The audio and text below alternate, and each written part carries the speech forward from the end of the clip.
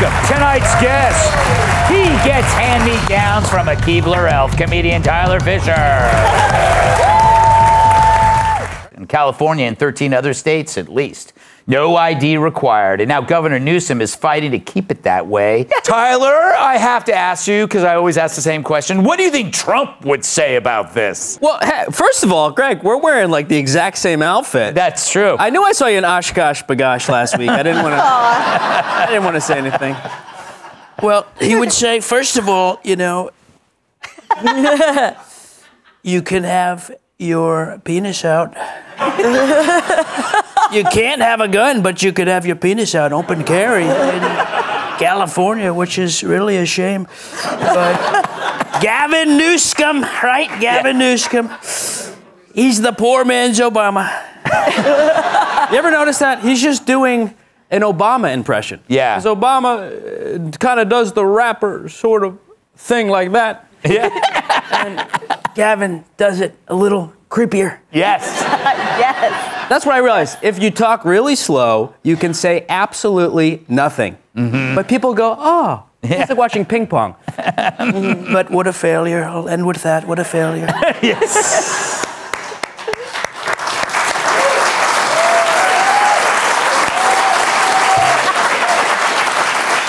Politico lingers on candidates' fingers and defend Walz's wide eyes as they claim beards are for bad guys. Tyler, speaking of beards, and I mean the one on your face, not the one that you hang out with. Is it the shirt? Yeah, it's the shirt. For a little guy, you got a lot of hair, though, I gotta say. Well, it's my leg here that I glue over. So, it's like a little marmot. Some hack at Politico writes this piece on the body language from the debate, claiming that it speaks volumes. Yeah, it says that Walz lost, but one of them at Politico says it's like Walz's wide eyes showed his passion and emotional intensity. Can we show that? There is his wide eyes. That humans would widen their eyes to convey that danger is close. What emotion are you getting from that? Sorry. Still. That was every... Like a meerkat. First of all, Tim Walz very much looked burdened by what has not been and what will never be. He had that face like a cop pulled him over and he just realized he had heroin in his pocket. Yeah. Don't move. Where am I? The debate? Oh, where am I? The debate? Yeah. Body language it's everything. I mean, it's everything. You have to look calm. Look what you're doing a little bit. You look calm, relaxed. I am. It's why when I'm making love to a woman, you want to do, no, listen. Yeah. Take notes. It's a theory. It's a theory. Hypothetical. You want to be calm. You want to be calm, and you want to do minimal movements. It's why I do in bed what's called the Mitch McConnell, where I just kind of... And then she'll pick up, and she'll end up doing most of the work. Write that down, Tim Walz. You are truly a Casanova. Are you mad, though, Tyrus, that, like, beards have been kind of co-opted by beta males like Tyler? Oh. No, because Watch what you say. it's like all... Wait, hold on. Watch what I say. I will around, stick my hand up your back, and make you my puppet for the rest of the show. Drink glasses of milk, and you will answer for me. But that angry outburst had nothing to do with my beard. Walz's expression throughout the entire time did not convey steadiness. No. Like almost like unsteady weirdness. Like a three. He could have been one of the Three Stooges, just like. Yeah. Waiting for an anvil to fall on his head. Our video of the day comes to us from Hung Cao. So Hung Cao is a Trump-endorsed retired Navy captain who's running for Senate in Virginia. At a debate last night against Tim Kaine, the topic of anemic military recruitment numbers arose. Roll it, Hung. When you're using a drag queen to recruit for the Navy, that's not the people we want. What we need is alpha males and alpha females who are going to rip out their own guts, eat them, and ask for seconds. Those are young men and women that are going to win wars. Yeah, I saw Trump's response to it, but frankly, we used to say, sir, yes, sir. And now we're going to be saying, queen, yes, queen. We're going to have to call Kim Jong and say we need a list of everybody's pronouns because we don't want to misgender. We'll be replacing bullets with glitter. And the front lines will be twerking, Greg. It'll be twerking. Twerking front lines. I don't know. I'm a sensitive to this because I do drag. I'm a man dressed as a boy right now. Yes. I have the beard mostly to keep pedophiles away. Yeah. If they get me from the back, they feel my face. They go, oh, sorry. Uncow.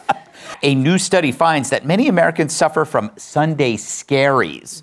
That means feeling anxious or dread about the upcoming week. Tyler, you're an organized little chap.